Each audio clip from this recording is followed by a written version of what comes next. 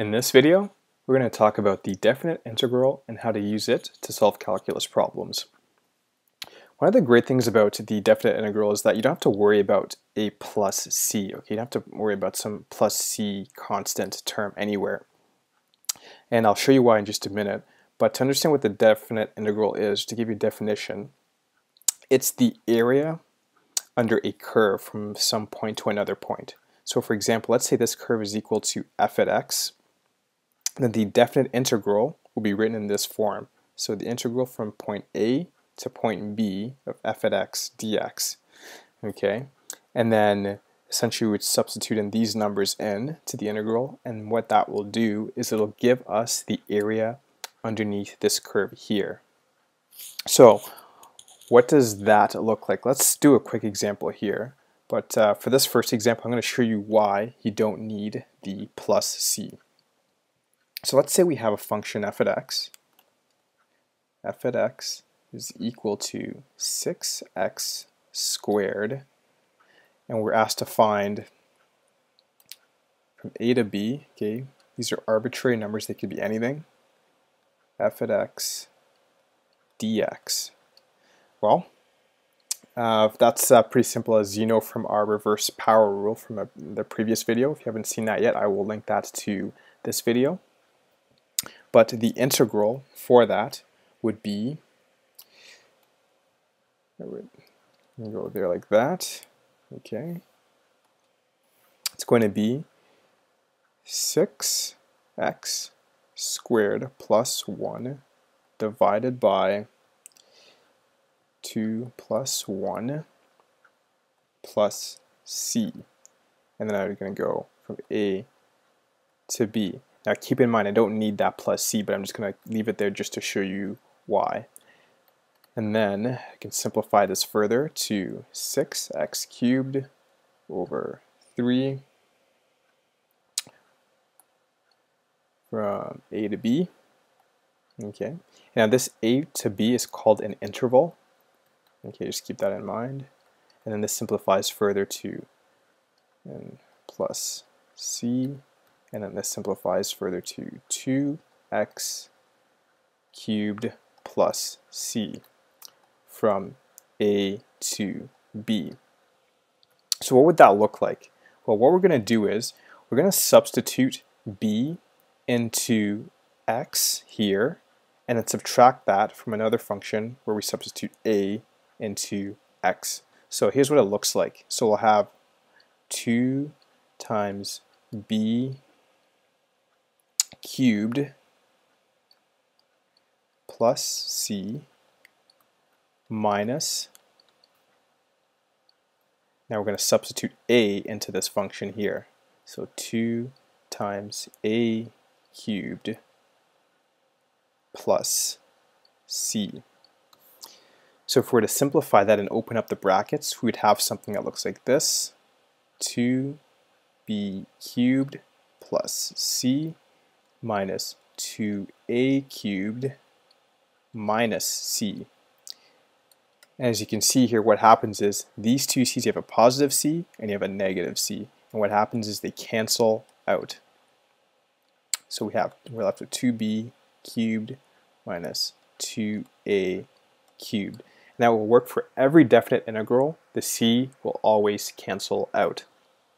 So now let's do another example here. So let's say we're going to scroll down here. So let's say we're given a function we'll call h at x. Just block that off. Okay, so we have a new function called h at x. And h at x is equal to x cubed minus 5. And now we're asked to find the definite integral. Okay, we're asked to find the definite integral from the interval 0 to 2. Okay, h at x dx. Okay, so we're going to integrate with respect to x on the intervals from 0 to 2. Okay, so x is going to be equal to 0 to x equals 2. So what is that going to look like? Well, let's go ahead and solve this integral.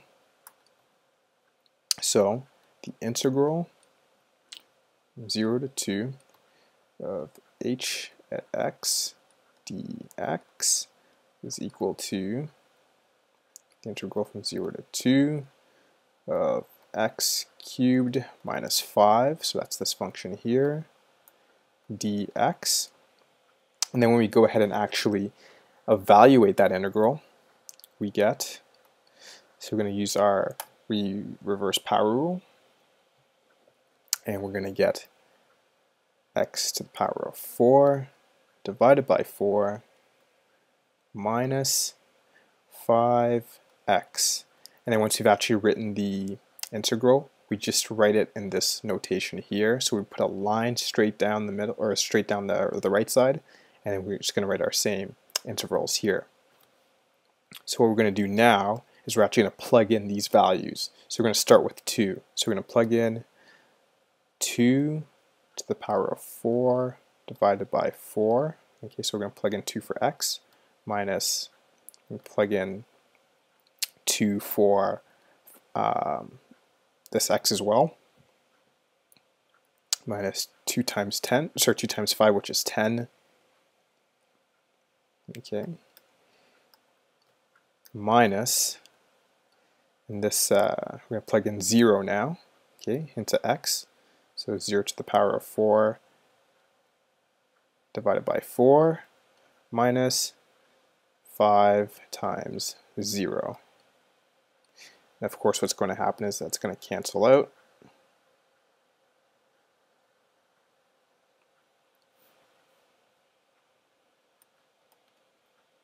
So we'll have 16 over 4 minus 10 minus 0, okay, because this entire term cancels to 0. 16 over 4 is just 4, so 4 minus 10, and that gives us negative 6. Okay, so that would be our answer here. Right? Now, another way to look at this too is this way. So remember how we have this function here. Okay, what we can do is, since it's a polynomial, we can put in this integral sign in front of each term of the polynomial, so it'll look like this. So we can also write it in this way.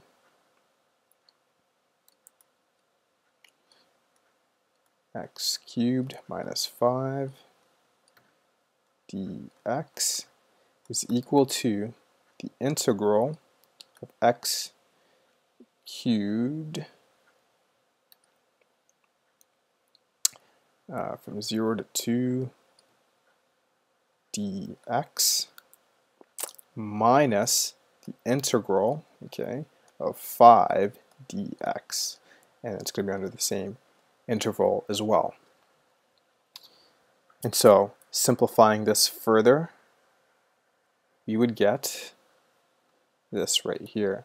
So from our previous here, we'd have x to the power of 4 over 4 from 0 to 2 minus 5x from 0 to 2. And then as we simplify that, okay, we'll have 2 to the power of 4 over 4 minus 0 to the power of 4 over 4.